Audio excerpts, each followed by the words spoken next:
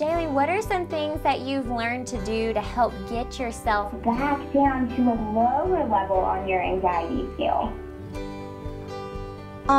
The stress ball.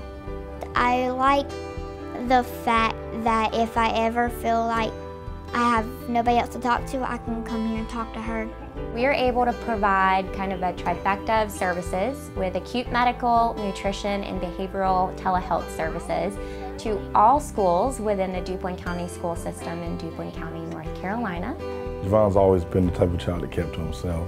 He's always kept to himself. When I started talking to him, he started coming here to how he spoke to Erica, and he started laughing and talking and having a good time with us. I said, okay, this is something that that's going to benefit him. Our staff members have used it. They've been grateful for it.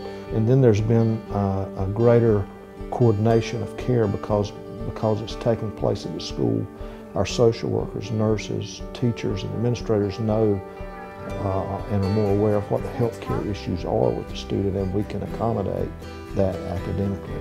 Most of our students have to travel about an hour on either side of our county to receive behavioral health services. So the Telemedicine Project has been a great asset for our students because they don't have to travel.